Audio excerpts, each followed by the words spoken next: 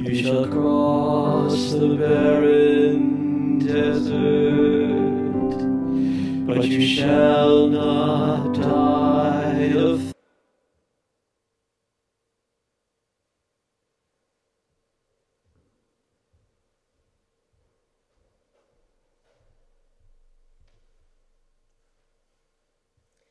In the name of the Father, and of the Son, and of the Holy Spirit, the grace of our Lord Jesus Christ, and the love of God, and the communion of the Holy Spirit be with you all. We gather this day to give thanks and praise to our God as we celebrate this feast, this memorial of St. Peter Claver. He was born in, let me get my information out here. I looked it up earlier. Sorry. He was born in Spain in 1580. He joined the Jesuits in 1600 and worked in the missions in South America during the slave trade. He tended to the new slaves from Africa, giving them water, food, and medicine, and served them for 40 years. He gave his life in service to them and died in 1654. Today we honor his memory, his work among the people in those nations. And tonight we celebrate the First Communion of Emma as well, gathered here joyfully to celebrate this wonderful sacrament.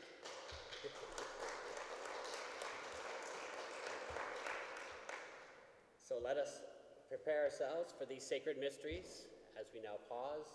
We call to mind the times when we have failed to serve God's people, especially the poor among us, for the times that we have failed to love as God has first loved us.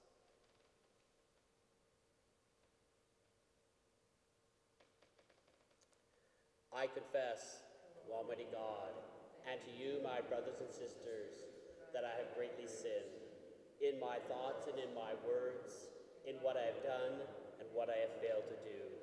Through my fault, through my most grievous fault. Therefore I ask Blessed Mary, ever Virgin, all the angels and saints, and you, my brothers and sisters, to pray for me to the Lord our God. May Almighty God have mercy on us, forgive us our sins, and bring us to everlasting life. Amen. Lord, have mercy. Christ, have mercy. Lord, have mercy. Let us pray.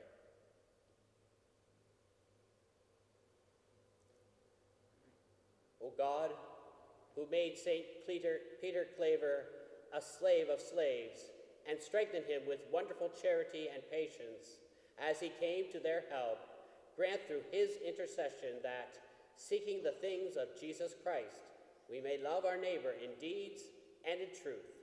Through our Lord Jesus Christ, your Son, who lives and reigns with you in the unity of the Holy Spirit, one God forever and ever.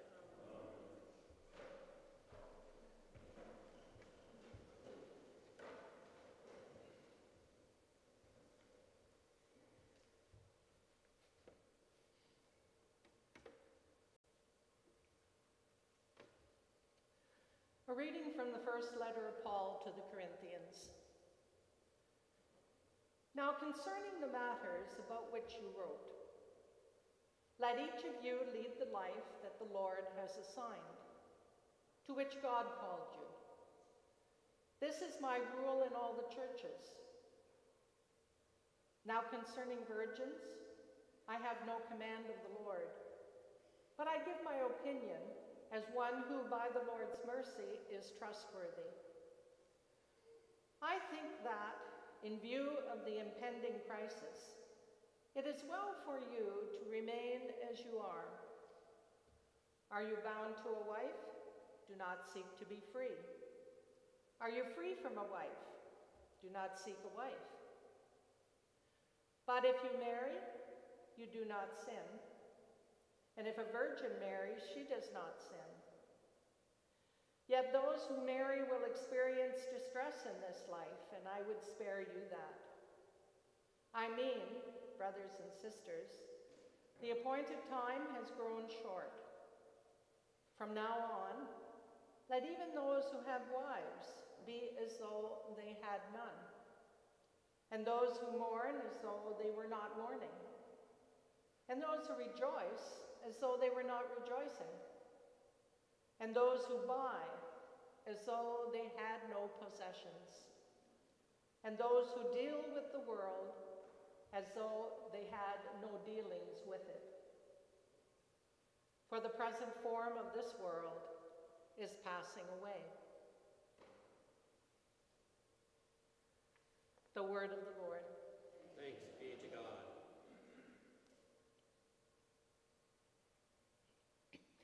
Listen to me, daughter. See and bend your ear. Listen to me, daughter. See and bend your ear. Hear, O daughter. Consider and incline your ear. Forget your people and your father's house, and the king will desire your beauty, since he is your Lord. Bow to him. Listen to me, daughter. See and bend your ear. All glorious is the princess in her chamber. The princess is decked with golden robes. In many-colored robes she is led to the king.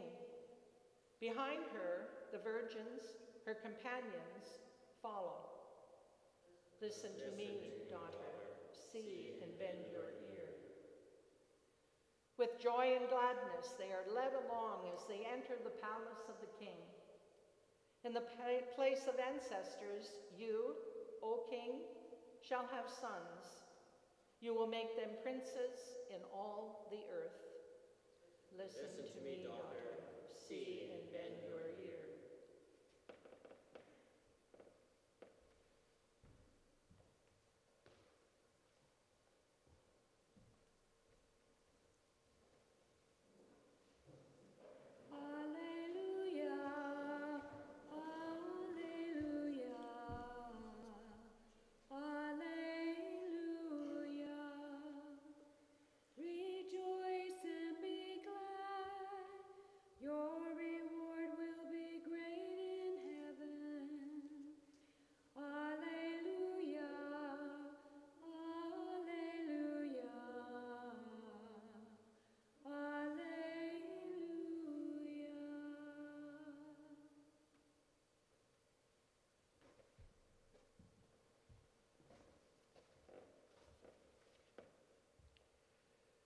The Lord be with you. And with your spirit. A reading from the Holy Gospel according to Luke. Glory to you, Lord.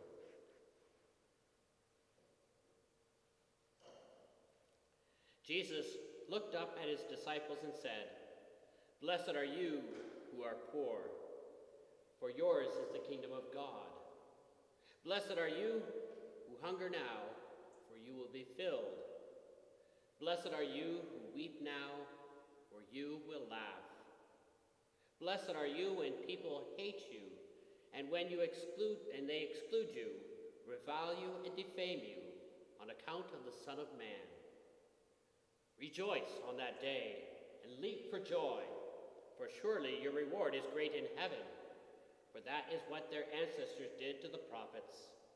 But woe to the one who is rich, for you have received your consolation.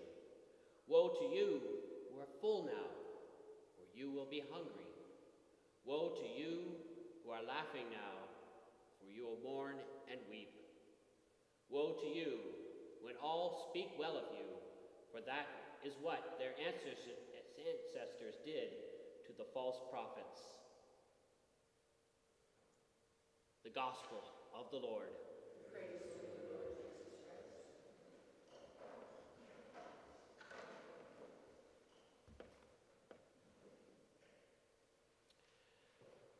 If we look deep, we have to look deep, we hear that the readings today, the first reading and our Gospel, speak about the kingdom. In that first reading, Paul is speaking to them about being prepared for the end times, for the kingdom. Jesus also speaks about this kingdom as well, as he gives us Luke's Gospel. We hear Luke's Gospels of the Beatitudes, speaking about the kingdom of God. And what better way to celebrate today a First Communion, because the Eucharist is a glimpse of the kingdom of heaven. For Emma today, it will be the first time that she'll receive this great gift that comes from God, this gift of bread that's been transformed into the body of Christ. We are that body of Christ, and we are called to support one another, especially this young one, Emma, as she receives communion for the first time. Weeks ago, actually last month, one of the young ones gave me a prayer for priests. And in that prayer, it talked about how the Mass, my first Mass is supposed to be like the last Mass that I celebrate. And in the same way, we need to think about how we received our first communion is going to be maybe the last time as well too, because we're preparing ourselves for the kingdom. Jesus is sharing something with us that is divine, that comes from the kingdom. And so for you, Emma, as you receive this first communion tonight, I pray that every time will be a most special time for you and for all of us as well, right? It's like we're receiving Jesus for the very first time, but also for the last time as well, because we don't know when the end times will come. And Paul was preparing those people in that first reading for the end times. They thought that Christ would come right away. Well, he will. We don't know when he will, but it will be soon. Soon and very soon, as we often sing. But let us continue to recognize this gift of the Eucharist, this gift which is from the divine, this gift which calls us to be transformed, not of this world, but of the kingdom. This sacrament you're celebrating to Emma today is preparing you for the kingdom of God, is preparing each and every one of us. Let us pray that we are transformed by this great gift of the Eucharist today and always.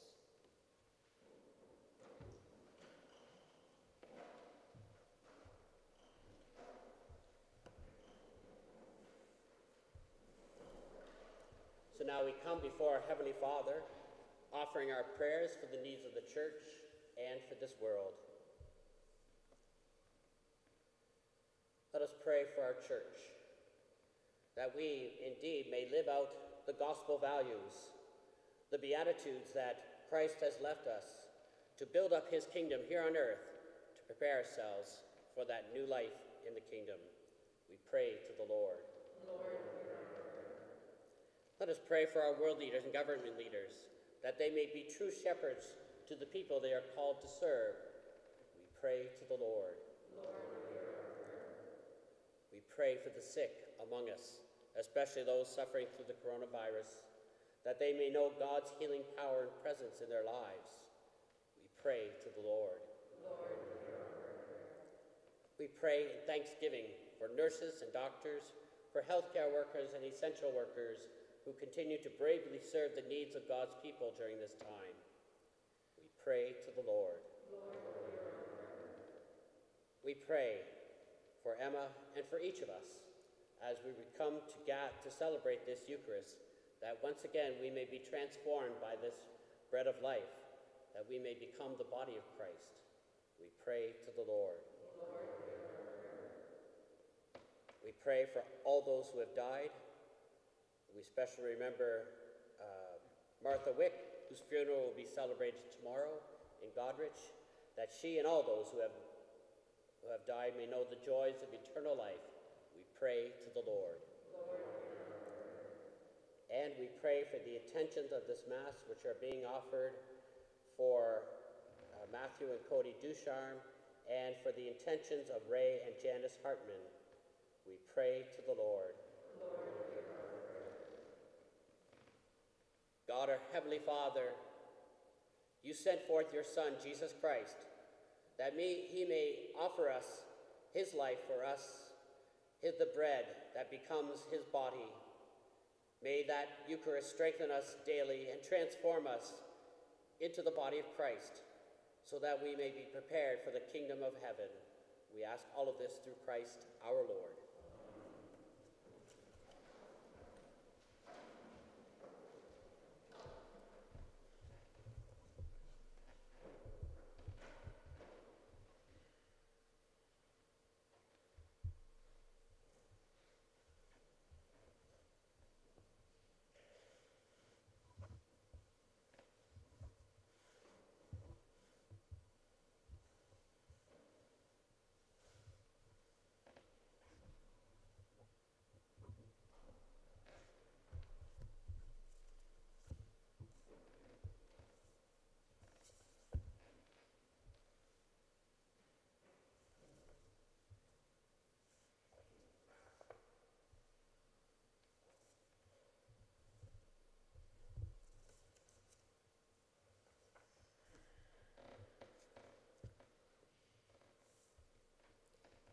Blessed are you, Lord, God of all creation, for through your goodness we have received the bread we offer you, fruit of the earth and work of human hands.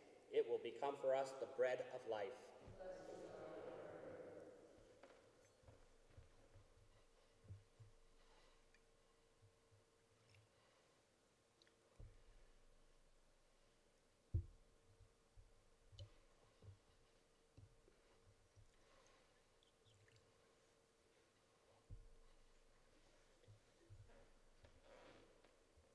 Blessed are you, Lord, God of all creation, for through your goodness we have received the wine we offer you, fruit of the vine and work of human hands. It will become our spiritual drink.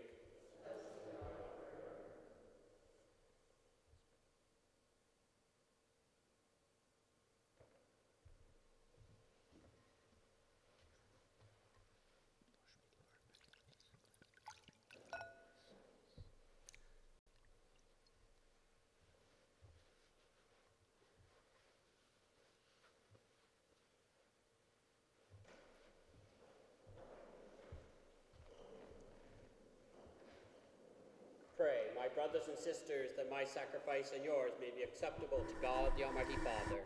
May the Lord accept.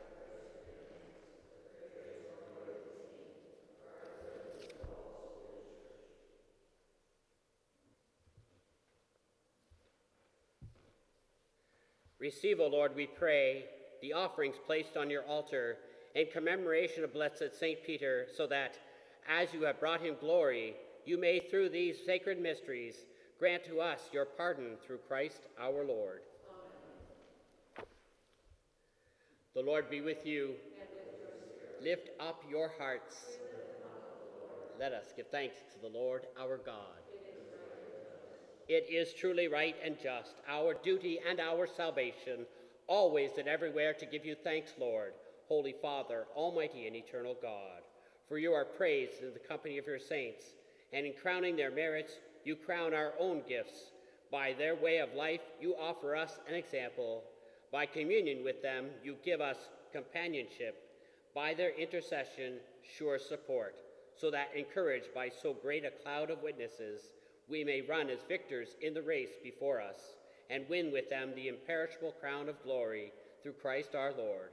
And so with all the angels and archangels, with the great multitude of the saints, we sing the hymn of your praise, as without end we acclaim. Holy, holy, holy Lord, God of hosts, heaven and earth are full of your glory. Hosanna in the highest.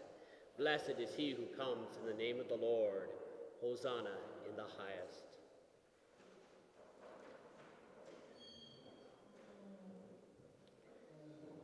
You are indeed holy, O Lord, and all you have created rightly gives you praise.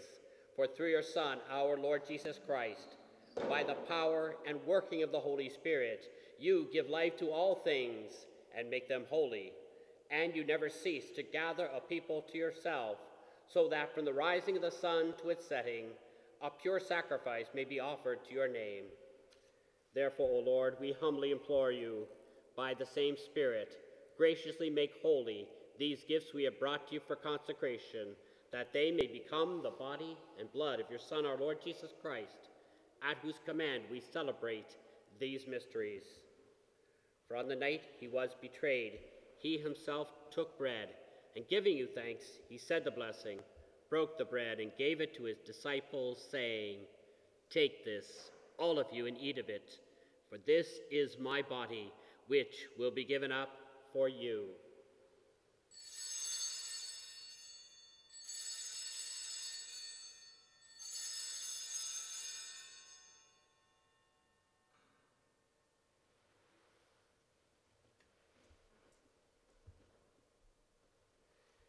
In a similar way, when supper was ended, he took the chalice, and giving you thanks, he said the blessing, gave the chalice to his disciples, saying, "Take this, all of you, and drink from it, for this is the chalice of my blood, the blood of the new and eternal covenant, which will be poured out for you and for many for the forgiveness of sins. Do this in memory of me."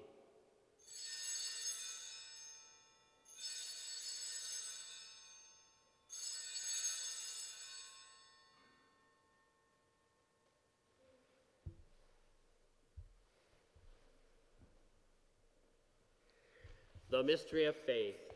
We proclaim your death, O Lord, and profess your resurrection until you come again.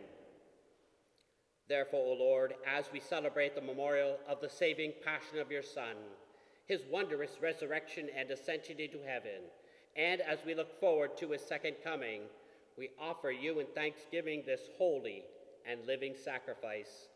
Look, we pray, upon the oblation of your church, and recognizing the sacrificial victim by whose death you willed to reconcile us to yourself, grant that we who are nourished by the body and blood of your Son and filled with his Holy Spirit may become one body, one spirit in Christ.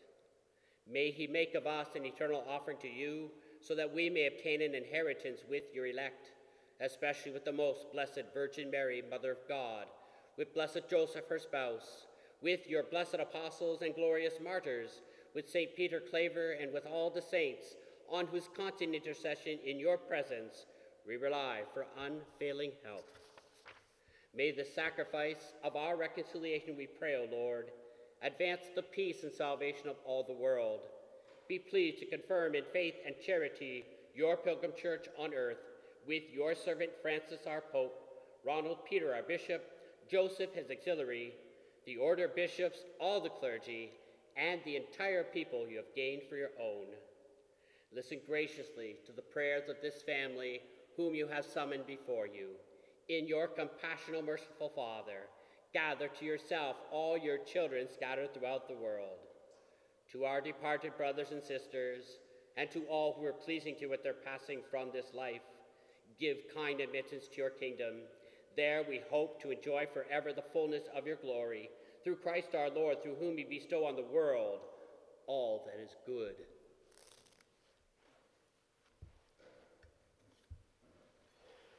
Through him, with him, and in him, O God, Almighty Father, in the unity of the Holy Spirit, all glory and honor is yours forever and ever.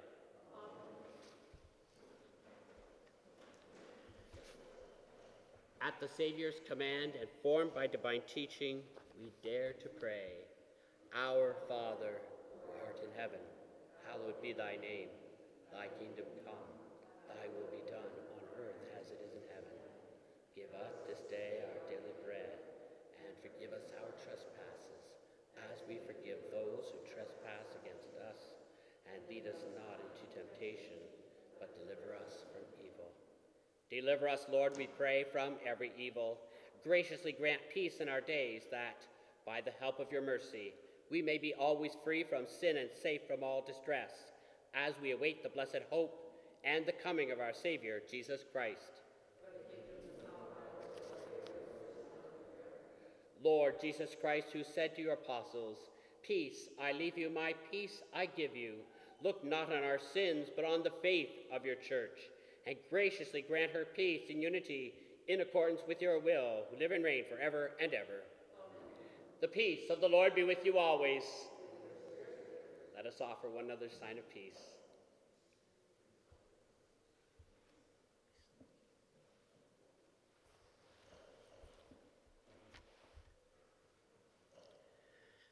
Lamb of God, you take away the sins of the world, have mercy on us.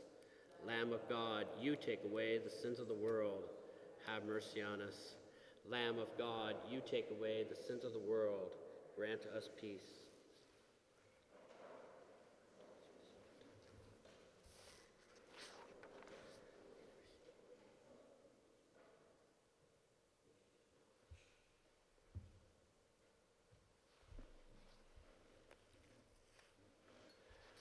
Behold, the Lamb of God.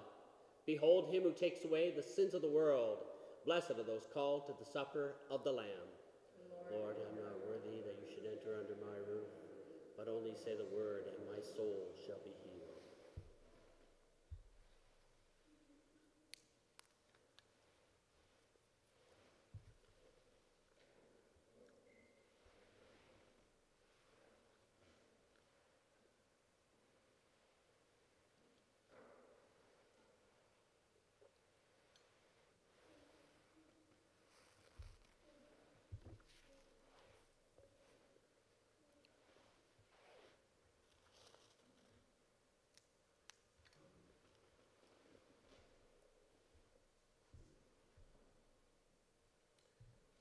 going to invite Emma and her family to come up at this time.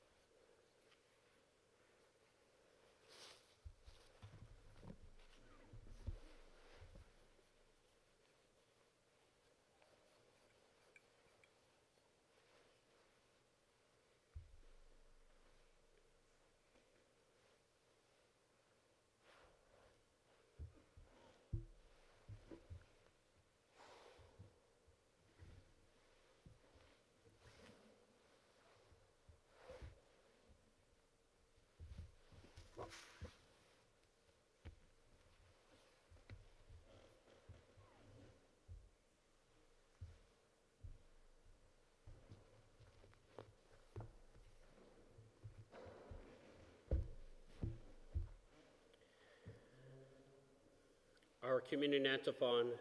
Blessed is the servant whom the Lord finds watching when he comes. Amen, I say to you, he will put that servant in charge of all his property.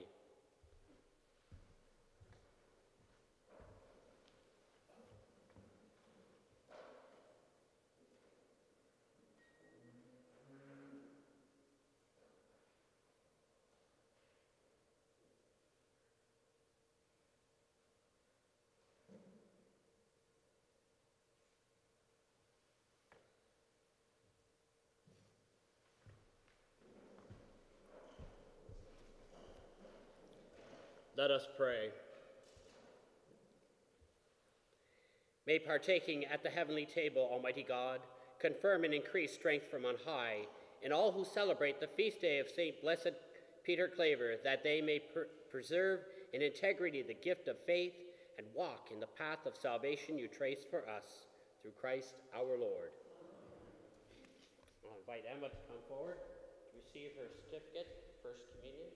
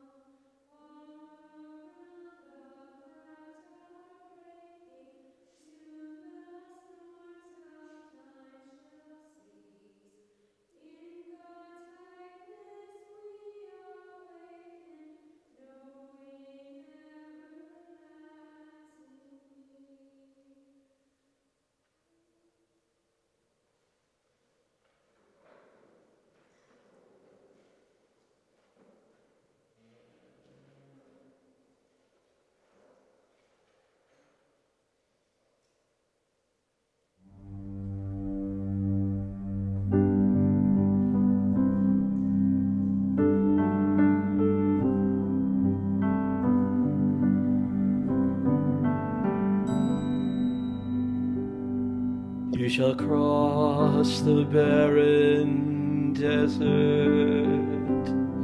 but you shall not